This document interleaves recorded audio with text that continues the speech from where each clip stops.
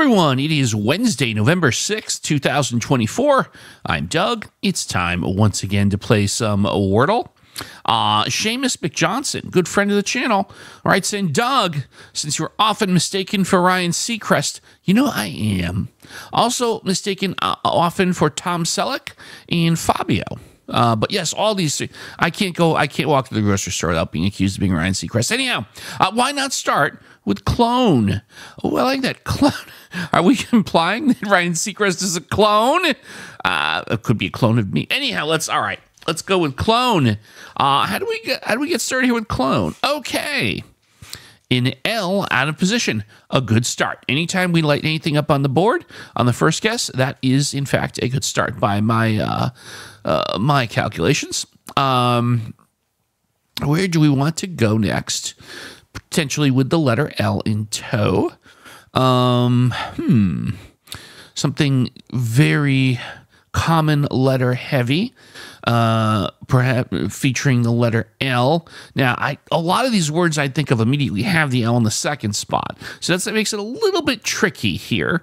How about, no, later won't work because we tested the E. Laser doesn't work because we tested the E. Maybe laugh. That will get me two other common vowels looked at of the three, A, U, and I. So you know what? We've been having some chuckles here, so let's keep the mirth being made. Let's try the word laugh. It could be the answer. Is it the greatest medicine? Is the answer to today's puzzle the word laugh? No, it's not. But we do have a U who's joined the party and in position to boot. So we also have the benefit of knowing the L has to be in either the fourth or the fifth spot. I don't think it's going to be in both. No, I don't think it's in both. I feel like I like the L in the fourth spot. So let's just do a placeholder here and see what that opens up for us. Now, you know what the first thing that came to mind when I looked at this visualization?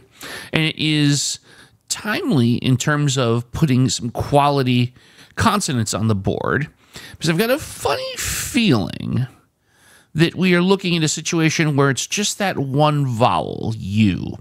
I'm not going to put any effort into looking for an I. So that would mean two consonants before, two consonants after. So what fits here for me is the word truly, really and truly. So we'll get to evaluate T and R and a letter Y as well. I don't think you can go wrong with this guess. Seems strategically sound. So let's see if it's the answer. Is the answer to today's puzzle the word truly? Yes, it is. Really and truly. Yes, just, basic talking it through carried the day on this one, but a fantastic puzzle nonetheless. Seamus, thank you so much for your words of flattery. They will get you everywhere on Everyday Doug. Just there you go. But of course, flattery notwithstanding, we do appreciate your starting words, so keep them coming in the comments. Let us know how you did on today's puzzle. As always, if you enjoy content creators that look like famous celebrities, I'm your guy, so please click the subscribe button that you'll know that you'll be subscribed to someone that could be mistaken for Ryan Seacrest. On that note, tomorrow is Thursday, and we are going to get a little bit more low-key, a little bit more shy, maybe mousy, because we're going to try the word mouse.